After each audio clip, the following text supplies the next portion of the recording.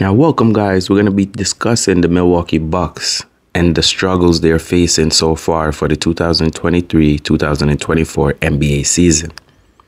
Now, the other day, Giannis Antetokounmpo called out the whole team due to the struggles and the losing that they're facing. Now, Giannis had this to say. Giannis said every single thing, everybody has to be better. It starts from the equipment manager. He has to wash our clothes better. The bench has to be better. The leaders of the team has to be more vocal. We have to make more shots. We have to defend better. We have to have a better strategy.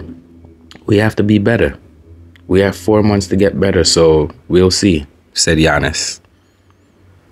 Now, while the Milwaukee Bucks are struggling, also their main target that they receive over free agency, Damian Lillard, is struggling poorly with his shots. Now, so far, Dame Lillard has games where he's shooting 2 for 12, 3 for 17, 3 for 16, 5 for 17, 5 for 16, 5 for 14, 7 for 20, 7 for 21. And with having less shots or even better quality shots could be the difference maker for the Milwaukee Bucks.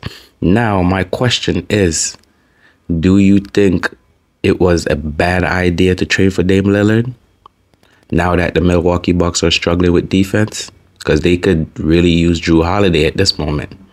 Do you think it's a bad idea, or do you think it will work out in the end? Comment below. Let me know. Peace.